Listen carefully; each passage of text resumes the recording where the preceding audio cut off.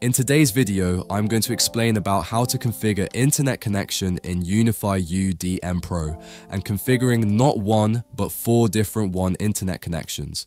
We'll set up DHCP internet connection, static IP connection, PPPoE connection, and VLAN connection. Finally, we'll explore how to configure failover for redundancy in case one connection goes down. Let's get started. Go to Setting. Then in Internet option, I have 2 ISP internet line. One is connected in port 9 and second is connected in port 8. Let's configure the DHCP internet connection in our primary line. Click on Primary WAN. You can change the name of your WAN internet if you want. Then, expected ISP speed is used to define your internet connection's upload and download speeds. This helps optimize features like smart queues and bandwidth monitoring. Set this to match your ISP's provided speeds. In advance, you can leave default auto option. Next, in IPv4 configuration, select DHCP option. The UDM Pro will automatically obtain an IP address from your ISP. Click Apply Changes to save your configuration. Now it will take 10 to 20 seconds to get IP address from ISP, so be patient. You can see we get IP address from our ISP connection through DHCP setting. It means we have successfully configured our DHCP internet connection. Next, let's set up a static IP internet connection. This requires a fixed IP address, subnet mask, gateway, and DNS server information from your ISP. This time, instead of DHCP option, select static and put your IP information there.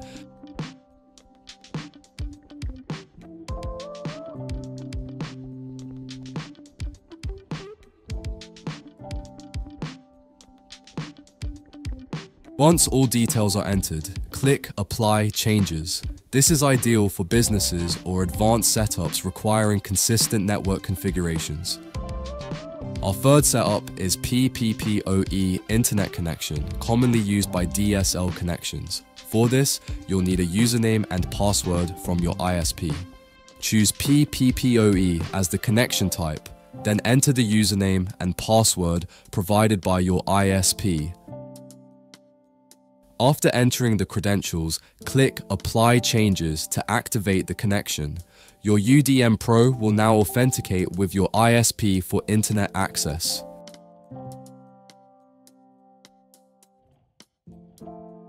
Finally, let's configure a VLAN internet connection for ISPs requiring VLAN tagging. You'll need the VLAN ID from your ISP. Then enable VLAN tagging and input the provided VLAN ID. Choose the appropriate connection type, then click Apply to save the changes. Your UDM Pro will now authenticate with your ISP for internet access on tagging VLAN. We have successfully configured 4 different WAN internet connections on our UniFi UDM Pro. The UDM Pro supports 2 WAN ports, a primary and a secondary connection.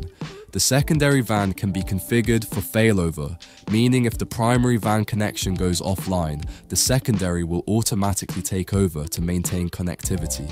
Alternatively, in the load balancing, distributed mode, you can merge both WAN connections.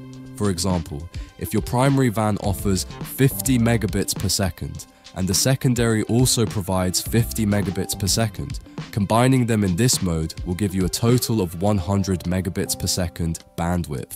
You can also control the bandwidth allocation for each WAN connection to suit your needs. For instance, we've configured our UDM Pro to utilize 60% of the bandwidth from our primary WAN 1 and 40% from our secondary WAN 2. This setup allows you to prioritize traffic based on the importance or capacity of each connection, ensuring efficient use of your available resources. And that's it.